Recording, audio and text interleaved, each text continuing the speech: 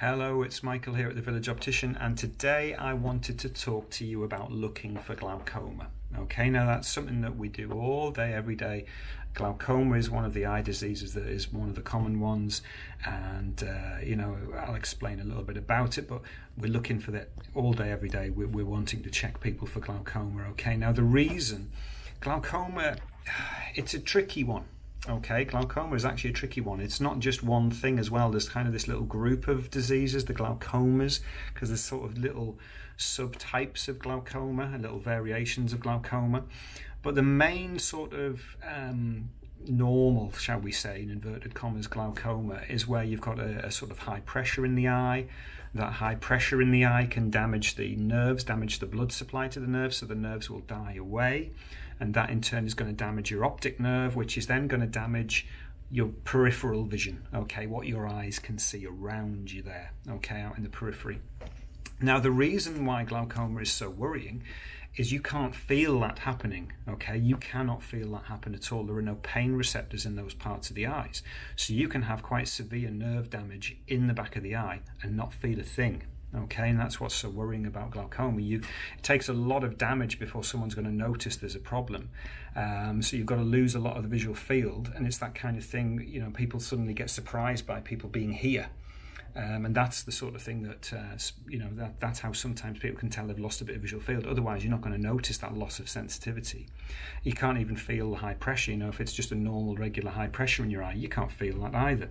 So you don't know it's there until you have these things checked and looked at. So we're looking for glaucoma every day.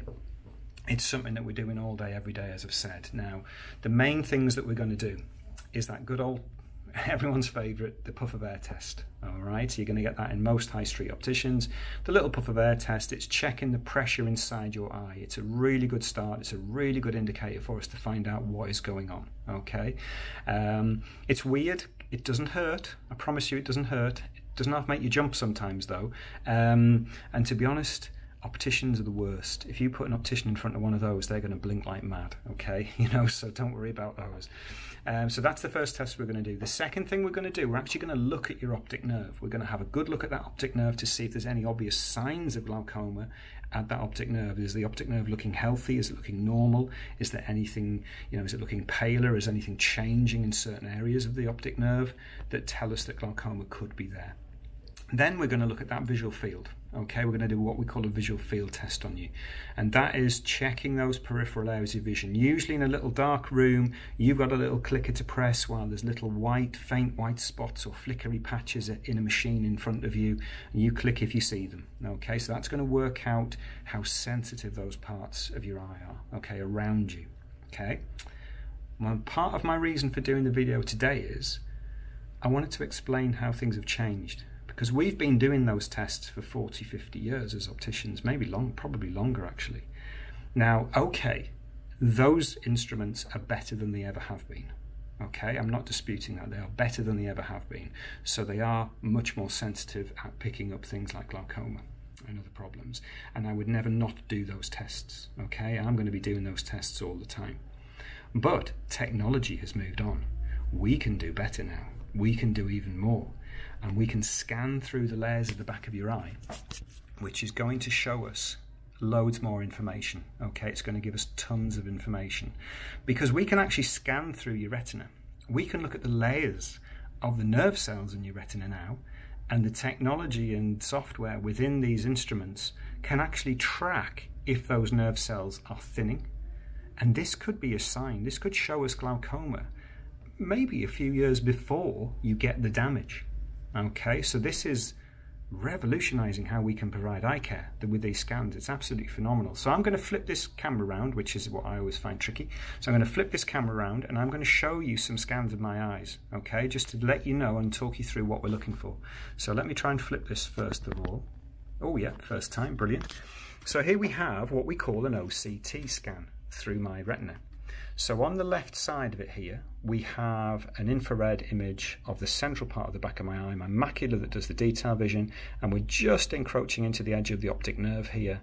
Okay, now there's a green line through the middle. So think of this like looking at the icing on a cake. And the green line, we've now taken a slice through that cake, and this is the slice. So this is the slice through. So we can see we're into my optic nerve here. We're in my macular area here that does the detail vision.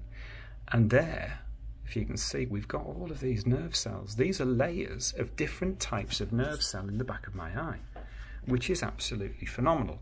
So that is basically what an OCT scan looks like. Now, what we're doing with this, there's two things that I always want to look at when we do these scans. Weirdly, the first one is to completely ignore the optic nerve. And I know I've been saying, you know, glaucoma, yeah, disease of the optic nerve. We're going to completely ignore that. And we're actually going to look at a specific layer of cells, which is kind of about second layer down here, off the top of the retina. There's a layer of cells called the ganglion nerve cells. And we know that those cells are going to be the first that are damaged in glaucoma. So if I flick to a different image here we go, different image. So you can see here, I'm actually highlighting here, it's showing us the ganglion cell layer in purple. And then here, we've got, I don't know if you can see that it's superimposed on that infrared image. So it's kind of showing me, it's like a heat map of the thickness of my ganglion cell layer. So that is absolutely amazing. So that's showing me a lovely donut, as it were, of the ganglion cells. It's showing how thick those ganglion cells are. Now, what we can do with this information, we can set this as a sort of baseline. And then we would scan again and scan again and scan again as time goes by. And if these ganglion cells are shrinking, that could be the first indicator that glaucoma is coming. So if these ganglion cells are shrinking, they're dying away, something's destroying them, something's damaging them. And that, as I say, can be the first sign of glaucoma. Because we know that these will go first. Okay, that's going to go first. So let's have a look again. Here we are. Let's look at this. Now, the next thing that we're going to look at is the optic nerve. Okay, so now we've done a scan round the optic nerve. I don't know if you can see the green circle around the optic nerve. So we've taken a scan round, and now we've sort of cut that and laid it out flat. So we've got, this is actually we're looking at the retinal nerve fiber layer here now. This is what we're interested in, okay? So think of this as if the optic nerve is a hole, and you've got some cables going into the hole kind of thing around it. We're looking at the thickness of the cables going in. So what this is showing us the thickness of those nerves going into the optic nerve. And the reason for that is we want to see now we've actually got a thickness profile down here, and it shows actually that it thinks that this is all fine, this is all okay, it's well within the sort of the green territory there, so it's happy with that. Now, even if it's not in the green, it doesn't mean there's something wrong, okay? But as I say, again, we set this as a reference point, and we would actually monitor this and see if that thickness changed over time. And again, if that was changing over time, that could be glaucoma coming. If the nerves are dying away and thinning, what's causing it? Is it glaucoma? So that's why these scans are so important. I'm going to flick back round again. There we go. There we go. Here we are. So yeah, so that's why these scans are so important. Okay.